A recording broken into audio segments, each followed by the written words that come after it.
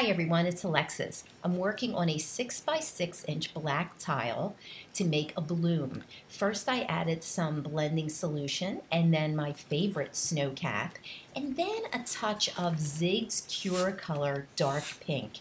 I take my canned air and then I spray it closely so that it really has a lot of oomph and blows the colors out. Now I'm going to take a little bit more snow cap, put it down at the base of the bloom, and just a tiny touch of blending solution. Get my canned air one more time and blow that out, creating a really nice feathered and layer effect.